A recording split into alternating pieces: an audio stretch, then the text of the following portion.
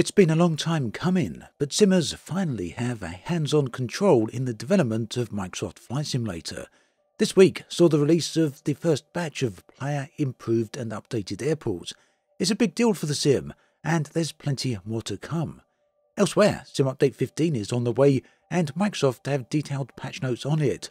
More on this in just a moment.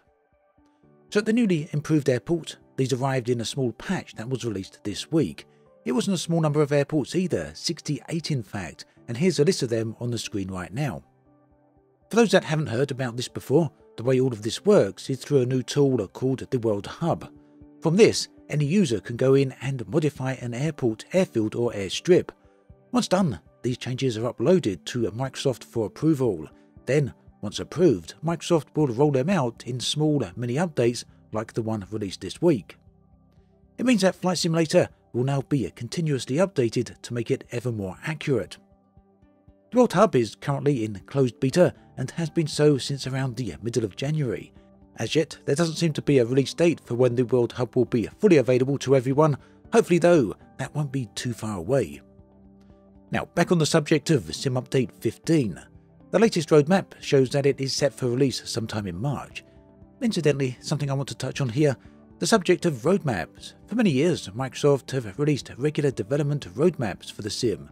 These have always been fantastic and give good insight as to when to expect things and largely what to expect. The last development roadmap ended at the end of January, and as yet we haven't seen a new one. This is a bit of a shame, and I do hope that they actually continue. Meanwhile though, we do still have the product and update release roadmap, which is still very handy nonetheless. So, Update 15, Sim Update 15 is set for March. Here's some of the changes and improvements that we can expect to see. It seems then that quite a bit of this update is focused on finally improving, or once again improving, performance and FPS.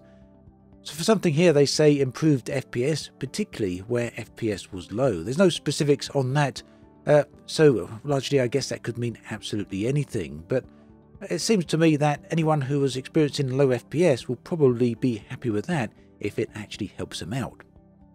There's also some work going into reducing stutters, particularly after long gameplay sessions, and this is something that does cause a problem with those really long flights, particularly, continental flights, intercontinental flights.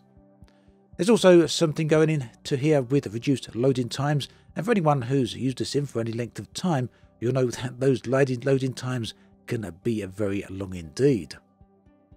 There's also a change coming in Sim Update 15 for weather. This is to do with lakes icing up, particularly in snowy regions such as Swiss lakes and the Norwegian fjords. Now, because Microsoft Flight Simulator cannot physically simulate water icing up, it doesn't have that capability, the way Asobo have got around this is to simulate it by simply saying that any area that has a snow build-up of 27 centimeters will have nearby water automatically frozen. That obviously meant that far too many lakes around the world were frozen, so now Asobo are increasing that threshold from 27 centimeters up to 72 centimeters, and that will limit the amount of wrongly frozen water around the world. So it's really kind of a patch rather than a full-on fix. It still doesn't mean that frozen water is going to be fully simulated, but hopefully it will reduce down many of the inaccuracies. Elsewhere, we can expect to see some fixes with ground contact resolution improvements, basically where planes are touching down, and this will mean a more accurate ground contact model. There's also going to be an optional soft ground collision model for tyres and flexible gears. I'm not sure how the option on this will actually work. It's been enabled though for the soft gears on the Cessna 172 and the Cabri. Now, another very big thing, a big change that's going to come in with the Sim Update 15, and this isn't necessarily something that we're all going to be able to appreciate and see directly straight away, but it is going to help third-party developers of various aircraft. And what this is adding multi-rotor support for helicopters, particularly the Chinook and other dual rotors. Up until now, this is something that hasn't been directly simulated within the engine, and I guess any dual motors and dual rotors that have been put out there by third parties have kind of had to hack their way to having this simulated.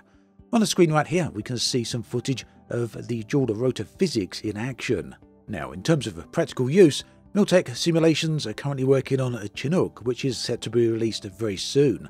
Hopefully, they will be using all of these new physics and simulation models in the Chinook to make it the best possible version they actually can.